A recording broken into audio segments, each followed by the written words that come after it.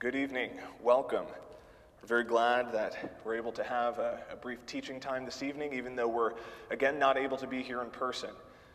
We're continuing to play the situations out day by day and even week by week, and none of us know exactly how long this is going to last. But everybody here on staff at Community Baptist Church, we all miss you very much as our church family, and we're all looking forward very much to the time when we can all come back together. Right now, Pastor Joe and his family are down in North Carolina. Becky's dad, Tom Farrell, is having brain surgery tomorrow, and we love Brother Farrell, and he's been here many times. So I want to encourage you all to continue to keep him and his family, Pastor Joe's family, in prayer, along with Beth and Ben Farrell is Tom's oldest son. Keep them in prayer, and obviously Brother Tom and Regina as they face this trial tomorrow. But while Pastor Joe is away, he asked that for the foreseeable future at least, I plan on taking Wednesday nights and lead the church through a short Bible study over the next several weeks. And so we're going to be in the book of 1 Timothy this evening, so let me encourage you, if you have a copy of the Scriptures, and I hope that you do, please go ahead and take your Bibles and turn to the book of 1 Timothy. And we're going to be in chapter number 3, and we're going to look at verses 14 through 16. 1 Timothy chapter number 3, verses 14 through 16. We'll take our time and look at this over the course of several weeks, and we'll really take it phrase by phrase. This week will be something of an introduction to the main content that I'd like to get to, and I'm excited about this passage of Scripture. I think that there's quite a bit here for us, but the main meat, I guess if you could say, of the series that we're going to be looking at begins in verse number 16 of 1 Timothy 3. And this, according to many scholars, could be one of the actual earliest Christian hymns that we have. The poetic nature of it leads many scholars to conclude that the phrases that we see in succession in verse number 16 are actually the lines and stanzas of an ancient, probably hymn or creed, a very early confession that was well known among the churches that Paul's actually quoting here. And so we want to look at that. What the church sings is always manifestly important because it reveals the theological character of the church of the time.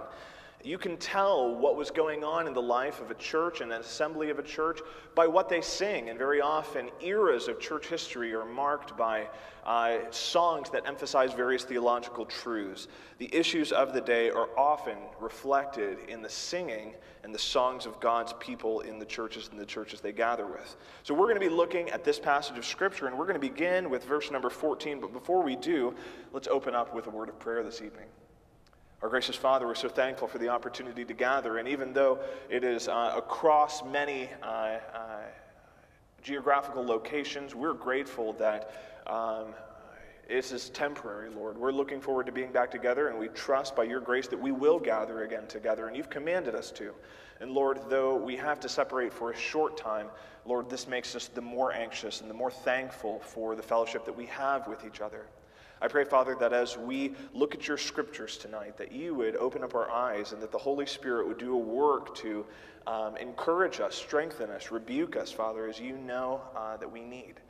We love you, God, and we pray all of this in Christ's name. Amen. As we look at the book of 1 Timothy, this is an epistle that Paul is writing to a young friend of his, one who is a close travel associate, and I'm sure many of you are familiar somewhat with Timothy, that he was a convert of the Apostle Paul, and he was, again, a close associate, one who traveled with Paul in his journeys, and one that actually, although apparently very different in his disposition and personality than Paul, was one that Paul trusted implicitly with his own ministry and his own ministry objectives. And we see this because of the fact that Paul very often would send Timothy to be with various churches and help in the affairs there. Paul specifically sent Timothy to the city of Corinth to help establish the church there and work through the many issues that that church was facing. And even when Paul himself was not able to be present, he found that Timothy was a wonderful associate who would take the interests of the Apostle Paul and represent those interests to the people. And in the book of 1 Timothy here, this epistle that Paul is writing to his pastor friend, he's writing to Timothy while Timothy is staying for a while at the church of Ephesus. Now, it's important to understand that at this time, Timothy is not the pastor of the church of Ephesus. He is certainly serving a pastoral role. He is representing Paul to the people, but this church had been established and elders had already been ordained for the church at Ephesus. However, Paul was anticipating and indeed had received some reports of difficulties and troubles, specifically in the teaching there at Ephesus. And so he sent Timothy to kind of help oversee and be kind of a point man for the Apostle Paul, carrying some of that temporary apostolic authority with him to kind of organize public affairs such as gathered worship, preaching, teaching, and overseeing the affairs of the church in a kind of temporary capacity in order to aid Paul in that way. And Paul is writing to help Timothy as he tries to accomplish this mission. And there are certain things that Paul wants to point out. In this passage of Scripture, though, as we begin to read it, what we're going to see is that Paul is going to describe to Timothy a bit of the relationship that exists between the church and the truth. And these two things are very interdependent. As we're going to see, they help each other, they complement each other, and Paul's going to describe exactly what that relationship is between the church and the truth. So I hope you have your scriptures. Look at 1 Timothy 3, and verse number 14, we'll begin reading there. Paul says this, "I hope to come to you soon, but I am writing these things to you so that, if I delay, you may know how one ought to behave in the household of God, which is the church of the living God, a pillar and buttress of the truth. Great indeed, we confess, is the mystery of godliness. He was manifested in the flesh, vindicated by the Spirit, seen by angels, proclaimed among the nations, believed on in the world, taken up in glory." Tonight, we're really going to focus on verses 14 and 15 as kind of the prologue to this hymn that Paul quotes in this passage here. And so let's first of all look at Paul's presence and teaching that he's providing to Timothy here. So, first thing in verse number 14, Paul writes really his purpose, what he's trying to accomplish with this letter. And he's saying, "I hope to come to you soon, but I am writing these things to you so that, if I delay, you may know how one ought to behave." So the first thing here we see is Paul's delegation of authority and really a responsibility to Timothy to pass on certain things. Now, even though Timothy is not a full-time, long-term pastor of the church, Timothy is functioning in a pastoral role. And here in verse number 14, we see the purpose of the entire book. And that is that Timothy would take certain things from Paul that Paul's entrusting to him, and these things Timothy would then pass on to the people. Part of Timothy's responsibility as a functioning pastor, as an elder, is to pass on and teach the information that Paul gives to him. The pastor's job is to teach the congregation. And we see this played out in others of Paul's writings, and specifically in the second epistle that Paul writes to Timothy in chapter number 4, verse number 2, Paul writes, and this is a very familiar passage, but Paul writes, "I charge you in the presence of God and of Christ Jesus, who is to judge the living and the dead, and by his appearing and his kingdom, preach the word. Be ready in season and out of season, reprove, rebuke, and exhort with complete patience and teaching. For the time is coming when people will not endure sound teaching, but having itching ears, they will accumulate for themselves teachers to suit their own passions, and will turn away from listening to the truth and wander off into myths. As for you, always be sober-minded, endure suffering, do the work of an evangelist, fulfill your ministry." In this passage of Scripture, Paul is pointing out to Timothy that there is a constant need for pastoral instruction of the word to the people. He specifically says that the preaching of the word is to be happening in season and out of season. In other words, you are to be preaching consistently, Timothy, pastor, regardless of whether or not people enjoy the preaching and teaching or not. Preaching and teaching is something that there is always a constant need of, no matter the cultural climate, no matter the spiritual temperature of the people that you are ministering to, preaching must always occur. This is the doctrinal responsibility of the pastor. The pastor does not exist to serve the needs and interests of the congregation as though the pastor provides a commodity at an enterprise, as though the pastor is selling a product at a store. The church members do not come to the church in order to get the stuff that the pastor is selling them.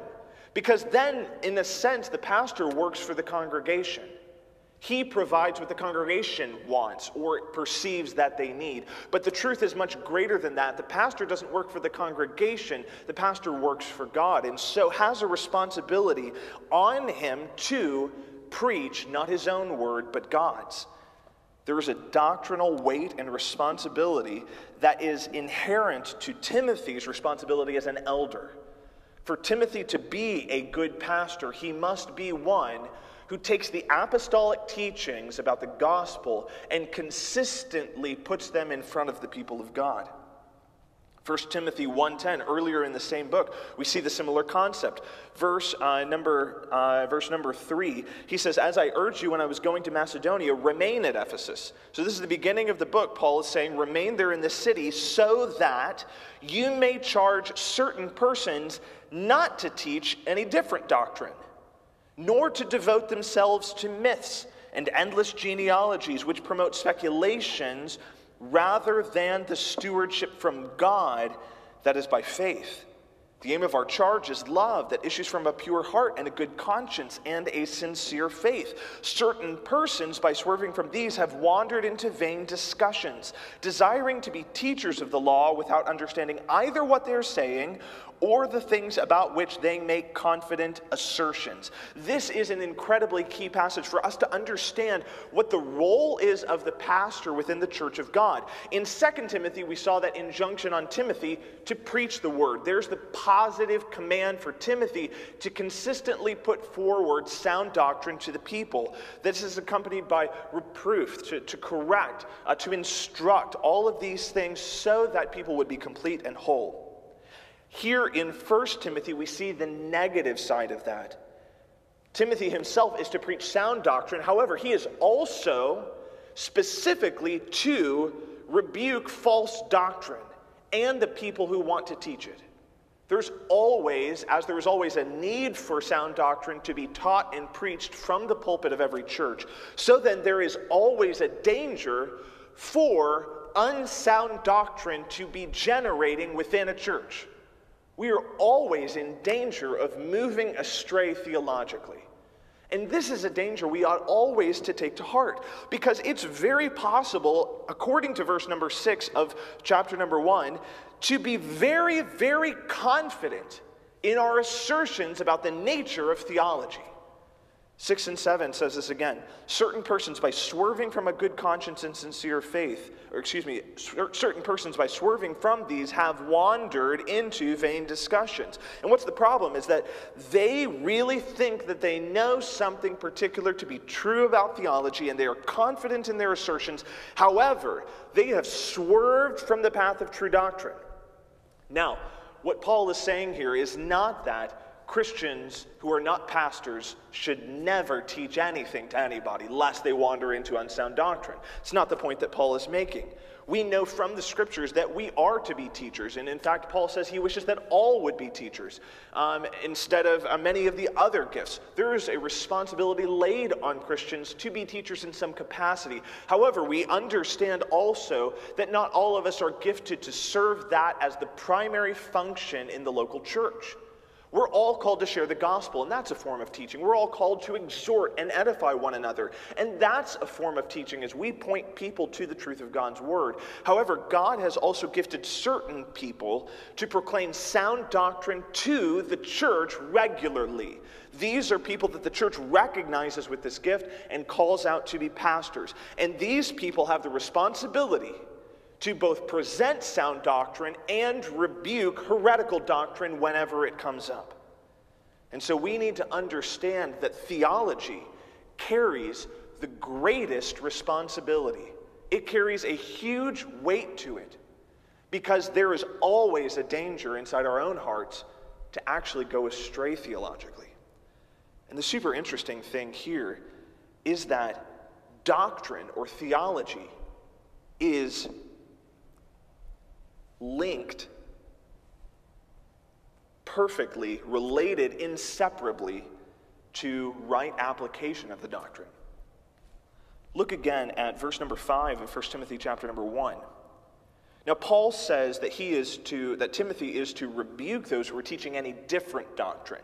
And what's the purpose of rebuking heretical doctrine and teaching sound doctrine? What's the purpose? Verse number 5. The aim of our charge is love that issues from a pure heart and a good conscience and sincere faith.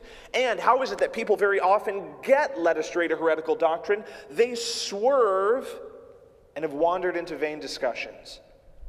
Brothers and sisters, very often in our minds, we tend to pit theology and practical Christian living. And some of us very often tend towards one or the other. Some of us love reading books of theology that really get really into the depths of the mysteries of God and work to try and understand all that the Scriptures have said. Other of us really prefer to read things that are devotional and draw our minds to a greater love and affection of God. But brothers and sisters, these two are not enemies. Rather, they both promote the other. True theology that is done correctly always leads to greater holiness and affection in a person's life. And a person who truly loves God is going to then look at the Scriptures and say, I want to understand this God as fully as I possibly can, as much as He has revealed Himself. Brothers and sisters, very often we try and take one or the other without realizing that the Scriptures themselves always link these two together. The idea of a theology that is divorced from practical living is 100% foreign to the New Testament writers. Paul could not possibly conceive of doctrinal depth and clarity apart from holy living and affection towards God. And likewise, there is never a scenario where there are mere exhortations that are not accompanied by the truth about Jesus and the gospel and the nature of God in Revelation that motivate or provide the foundation for this practical living. Now, what we see implicitly in Timothy's responsibility to preach the truth and rebuke heretical doctrine is then the church's responsibility to receive this teaching. Paul is not writing specifically just so that Timothy knows how he ought to behave.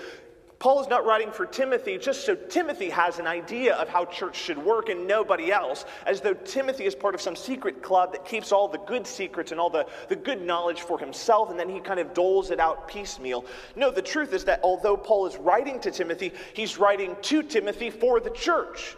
Timothy's responsibility was never to keep the truth, but rather that the truth would be proclaimed, which means, brothers and sisters, that as the pastor preaches and teaches theologically, it is the congregation's responsibility both to believe, work to understand, and then live out that theology in a proper way. Brothers and sisters, we have more resources than we ever have had in any point in church history. They give us access to the best research into the theology of the Scriptures. We have websites, we have books in abundance. If you need any suggestions, come talk to me or come talk to Pastor Joe. We would love to point you in directions. I have got quite a few books in my library. Pastor Joe does as well, but what we possess physically is nothing compared to the absolute wealth of biblical exposition, systematic theology, biblical theology, devotional and practical help in living that is available to any Christian living in the United States. Let me encourage you to begin a journey that pursues a combination of theological knowledge and practical devotional living. Brothers and sisters, you may say, well, I have been saved for 40 or 50 years. But let me remind you again that there is always a danger because of the sin in our hearts for us to deviate from the truth. We're always in need of sound doctrine. Let me encourage you, brothers and sisters, to go deeper than you have before. If you say, well, I've read everything, that I've been recommended in the past, and I feel like I've got a pretty good handle on it. Let me encourage you to push yourself a little bit farther. Maybe you say, I have no idea where to start. I've never even thought about reading or trying to grow in my understanding of theology. I've just been reading a chapter a day. That's wonderful. We're glad that you're doing that. Let me encourage you. Push yourself a little bit farther. come talk to me. Again, I would love to recommend things that are easy to get into, things that will help give you categories of thought and help you take the first steps on your theological journey. But brothers and sisters, what we need to understand is that theology is not something that is merely for the intellectual to pursue for their leisure. It's not merely something for pastors that's good for them to know, but not really necessary for anybody else. Because all that theology is to take the scriptures which God himself has revealed and work to understand what these truths are and then how they relate to other truths in scriptures. We work to do this as we systematize truths like this. We call it systematic theology. We work to understand what the truths of Scripture are and then how they relate to all the other truths of Scripture as a cohesive unit. And brothers and sisters, good theology, when it is done correctly, always leads us to deeper worship of God, a greater affection for him, and greater holiness in our lives. That is why theology is not just for pastors. And theology is not just for the intellectual. God has given all of the Scriptures to all of the church. And on that basis, it is all of the church's responsibility to pursue to the best of their ability to understand all of the scriptures. To say that you don't need doctrine ultimately is to say that part of God's word is insufficient for you. You are effectively saying that there are parts of Scripture that you don't need when you claim with some air of piety that you have no need of theology. Very often we almost get this kind of idea that it is a good work to avoid theology because all I need to do is just read the Bible and love Jesus. And brothers and sisters, while we definitely work to grow in our knowledge and love of Jesus, it is the height of arrogance to ignore the theological depth of Scripture, because that is to say, God, you gave me too much. I don't need all that you gave me. But brothers and sisters, we believe that all Scripture is given by inspiration of God, and that all of the Scriptures are necessary for our sanctification.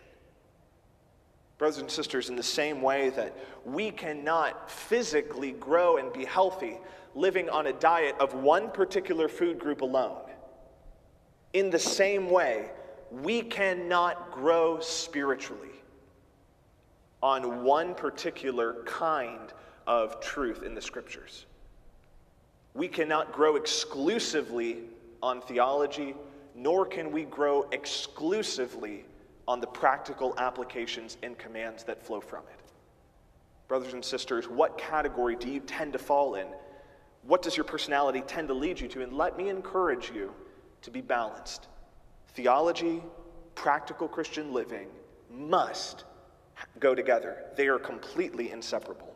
And so we see not only Timothy's responsibility as an elder to promote sound doctrine and reject unsound doctrine, we also see the church's responsibility to imbibe this doctrine, to take it, learn it, understand it, and then live it. What are some of the things that Paul actually points out in this passage of Scripture? We see both, again, doctrine and practical Christian living. He says things in chapter 1 along the lines of, don't let people teach you pointless things or deviant theology. There's a command. He also gives us theology in verses 8 through 11 of chapter 1 when he says that the law is good for the purpose of serving theology, the gospel, and holy living. We see this all the way through this entire epistle to Timothy.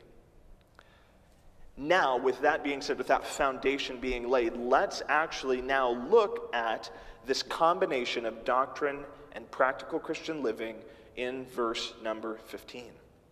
First of all, we see the doctrine that drives this purpose. Remember, Paul's purpose in this is that he's writing these things so that a person would know how to behave.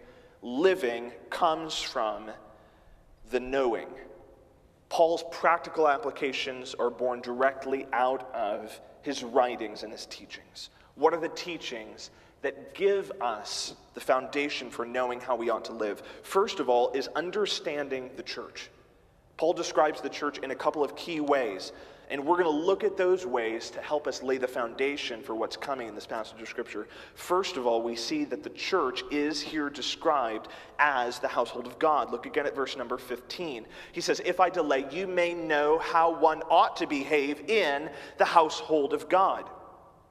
Now, this imagery is both serving the point of an illustration as well as being theological. And in the theological sense, Paul is using a metaphor to say that the church is God's family. And we are God's family by adoption specifically. We have been made heirs of God and joint heirs with Christ. Ephesians chapter number 1, verses 4 and 5 say this: "In love, he predestined us for adoption to himself as sons through Jesus Christ, according to the purpose of his will, to the praise of his glorious grace."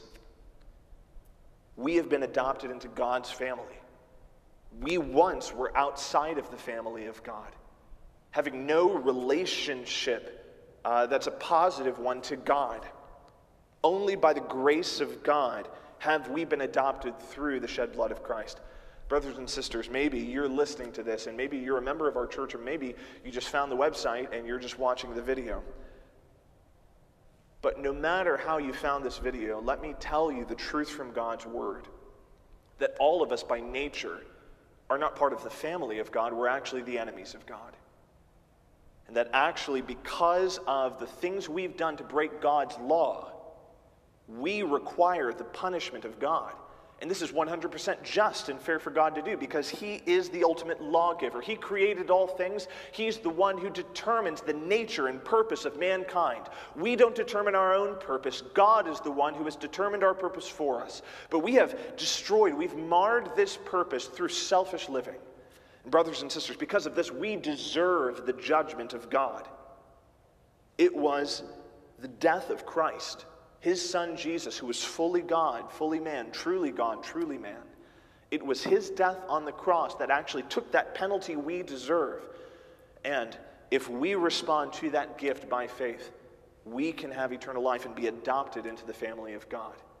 Let me encourage you to talk to someone about that, either me or Pastor Joe or someone on staff here. And if you're not sure that you're in the family of God, we would love to show you from the scriptures how you can be. So we see this adoption that we have from God into his family.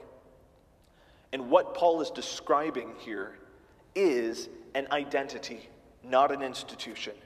Again, as I mentioned before, the church is not a commodity which I occasionally draw resources from or contribute resources to. It is not a community chest of spiritual vitality. Rather, to be part of the family of God marks the identity of which I intrinsically am a part. In other words, I don't have the option of choosing to be a Christ follower, to choose to follow Jesus with my life, to give him everything as Lord. I don't have the option of repenting from sin and casting myself wholly on the grace of Christ that I see at the cross and get to opt out of the family of God. In other words, church is part of the package and you can't get out of it even if you don't want it. But brothers and sisters, those who are in Christ do want it. They want to be a part of the family of God. But this is an identity which you receive. You didn't ask for it. God gave it to you. You can't get out of it. You are part of the household of God. This is who you are. This is your identity. And what is left then is not whether or not you're a part of it. What is left is how you will behave as a member of the household of God. What Paul is trying to communicate here is that his teachings are crucial, not for people necessarily to choose whether or not they want to be part of the family of God as a Christian, but since they are Christians and therefore in the family of God, their behavior, their lifestyle, the things they do, will either be appropriate to that household or inappropriate. I can't even tell you how many times growing up, we had certain chores that we had to do, and I would ask my mom or my dad, why do I have to do this? You probably got the same answer when you were a kid, and the answer was, because you're a part of this family. Exactly right. There are certain things that we did in my house just because we were a part of this family. Music was a big deal when I was growing up. I was required to take piano lessons. I never had a say in it. I was never asked my opinion on the subject. It was just a requirement that every day I had to practice piano, and my parents sacrificed and gave me the opportunity to take lessons. I'm very thankful for it now. I wasn't always growing up, but the truth is that regardless of whether or not on a particular day I enjoyed piano, that had nothing to do with it. Because of my identity as a member of the household, certain actions were expected and even required of me. There were also certain things that for me to do in public would have been inappropriate. Now, everybody's family functions differently, and I'm not saying that one particular style is better or worse than another, but for one thing in particular, there were certain things that we were not allowed to do. If there were adults at the table growing up, as children, especially if they were guests, we were not allowed to speak. We waited, and we waited until we were spoken to before we spoke. And I know that's probably a little bit, maybe a little bit older of an idea now, but regardless, that's how we were raised. And the idea with that not is that it's particularly moral or immoral or that one is better than another, but the idea is that for me at the dinner table to speak over an adult who was already sitting at the table and was speaking was behavior that was inappropriate for me as a member of that household. And for me to know that that was inappropriate, I had to understand what my place was within this household. In other words, if I was an adult, then I had the privilege to be able to speak, but as a child, I did not. Brothers and sisters, that's the idea that Paul has here, is that we need to know where we fit into the household of God. And to be a member of the household of God carries with it certain connotations for expected behavior. We are called to live a certain way in light of the fact that we are now a part of God's family. Brothers and sisters, God has called us to live holy lives in light of the doctrine, the theology of the church. That theology teaches us that we are not just people who attend a community gathering. We are not just people who happen to like each other and so like to hang out about once a week at 10:30 on Sundays. No, our goal as believers, we gather not because of something external, but because of something internal and intrinsic that's already true. We gather because we are a family. We are the family of God. We also see that this church, this family of God, is called then the church or the ecclesia of the living God. Look at verse number 15. He says, "If I delay, you may know how one ought to behave in the household of God, which is the church of the living God." And we use this term broadly. In the New Testament, this word church, ecclesia, gathering, is very often used just kind of as a catch-all phrase under which we find a lot of different metaphors. However, I think that here in this passage, this particular phrase, this usage of the word church, is actually set parallel to this idea of the household of God. In other words, these two ideas, one doesn't fit under the other. They both help to inform your picture of the whole. And the idea with this is that this is the gathering of the living God. That is, that when the church gathers appropriately as the household of God, God gathers with them. This is backed up by the teachings of Jesus, who said specifically that where two or three are gathered, there am I in their midst. This also accompanies the idea that the church is the temple of the living God, that we are stones. And the idea is that we are a temple which is then inhabited corporately by God himself. And though we personally, individually are temples of God, corporately, we also together make up the temple of God. And so as we understand that our relationship to each other and to God is one of family, we also understand that when we gather together, that our identity as a local church, as Community Baptist Church, is a gathering where God himself is with us. We also see this last description here, that the church is the pillar and ground or buttress of the truth. Now, the relationship here is interesting because it is the Word of God which creates the church.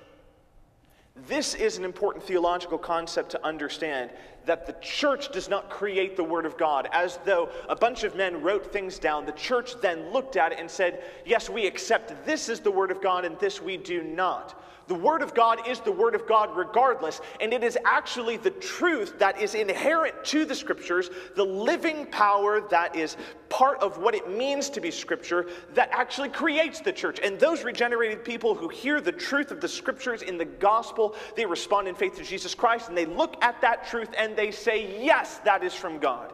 And so there's this mutual relationship where the Word of God actually creates the church.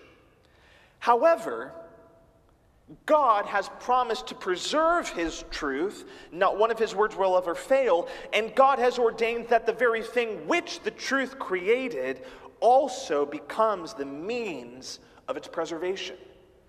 In other words, you have the truth and it creates the church. Because as people hear the word of God and respond to the gospel by the Spirit of God, God, through his Spirit, creates churches out of regenerated people in every area.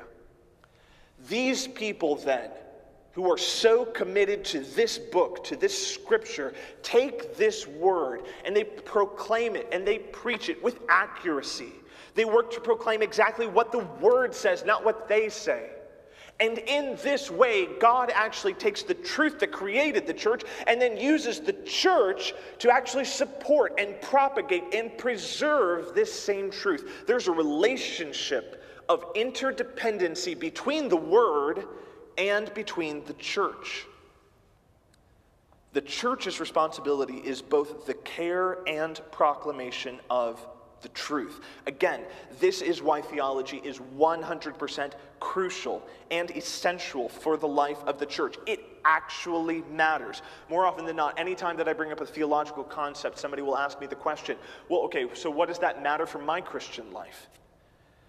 Theology matters because the church's responsibility is to care for the truths of Scripture and accurately convey them to the next generation. Every applicational problem in the life of a Christian is actually at its core a doctrinal one. We live poorly as Christians because we have poorly understood the nature of the gospel and of our Lord and Savior Jesus Christ.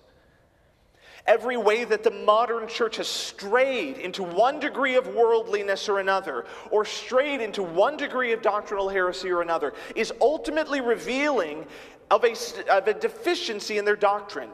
Jude writes in his epistle that, he says, "Beloved, although I was very eager to write to you about our common salvation, I found it necessary to write appealing to you to contend for the faith that was once for all delivered to the saints." Jude says, although I wanted to write about the gospel and just rehearse certain truths, I actually need to contend. That is, provide a polemic, provide a defense, an apology for the faith that was once for all delivered to the saints. The church has been entrusted with the care of the truth, and therefore it is the church's responsibility both to understand and accurately proclaim it to the world. And finally, the transition that we see to this next section here. Great indeed, we confess, is the mystery of godliness. And here in this one phrase, the very beginning of verse number 16, we see again this marriage between application and theology. Paul is about to confess, not commands. He's about to sing out not certain behaviors that are advisable for Christians. Rather, he is about to give in a beautiful, simple, phrase-by-phrase explanation and summary of the gospel truth. And for Paul, the gospel doctrines and the theology associated with it contains, in seed form, godliness.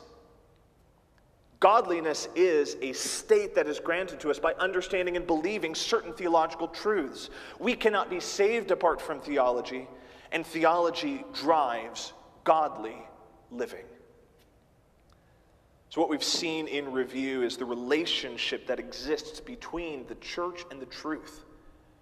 That is, the church has the care of the truth, both as the gathering of God and the household of God. It accurately proclaims that truth. The goal of our church every Sunday is to present the Word of God clearly and simply through prayer, public reading of Scripture, the preaching of the Word, and songs that we sing that accurately reflect the truth in Scripture. We teach Sunday school classes, not because we're scared that if we don't have 3 Bible studies on Sunday, then we're all going to fail as Christians. But we have Sunday school classes and adult Bible studies so that people can grow in their understanding both of the theology and the practical applicational living that is necessary for the church to accurately preserve and transmit the Word of God. And as we think about these truths, brothers and sisters, let me commend you encourage you, exhort you to pursue to a greater degree your understanding and knowledge of the truth contained in Scripture, the doctrine, the theology, and work hard to allow that to motivate you to deeper worship and a more consistent walk with God.